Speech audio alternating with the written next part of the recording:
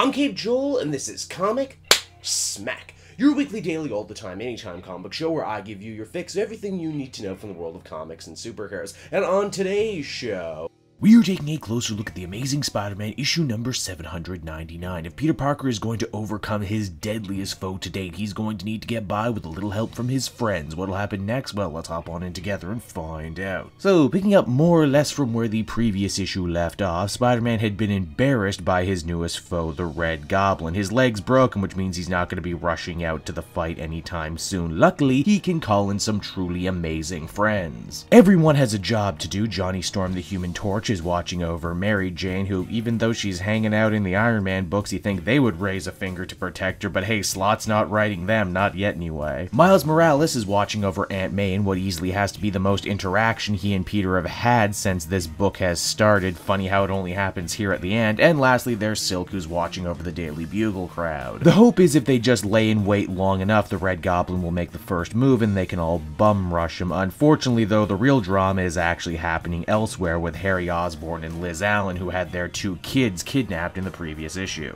They understandably jump to the conclusion that with Norman Osborn back in town, this has to be some sort of kidnapping attempt. Luckily, Liz is the paranoid type and has chipped her kids. Oh, but get ready for a twist. The babysitter wasn't kidnapping the kids for Norman, she was kidnapping them to get them away from Norman and indeed the entire Osborn family drama. For all the good it did her, all of this commotion just ended up leading Norman Osborn right to them. He unveils his new Red Goblin persona to his family, and they're pretty horrified. But wait, there's a twist on top of this twist. That babysitter is no babysitter at all. It's actually Mrs. Lyman. Yeah, that's right, Harry's long-lost, thought-dead mother isn't so lost or dead after all. The Legion of Spider-Folk choose to take this opportunity to catch the Red Goblin in a pincer formation. They're not alone either. It seems that Peter's true ace in the hole was actually Clayton Cole, aka Clash. An original Dan Slott creation who's had an on-again, off-again relationship with supervillainy and who I've actually quite enjoyed despite many people not agreeing with me. His power is sound, and what do we know about symbiotes? They can't stand it, right? Only here's the thing, Red Goblin just isn't packing symbiote power, he's also got the Green Goblin formula in him, which means he has all the powers of a symbiote and none of the weaknesses. Red Goblin proceeds to beat the majority of Spider-Man's friends to damn near death despite them heroically giving it all they got. Flash Thompson, Agent Anti-Venom, ends up joining the fray, and they still make a big point about Peter not being honest with Flash about his secret identity, and really I don't know why, especially such at a moment like this. But hey, wouldn't you know it, Anti-Venom actually can hurt Red Goblin, and in fact he was very close to burning away the Carnage symbiote completely when Norman decided to play some head games, saying that he could either go after him or help heal the dying Spider friends. Flash's attempt to be the best guy he can be splits his attention, which allows Norman to get the upper hand on him, meaning Agent Venom is also defeated.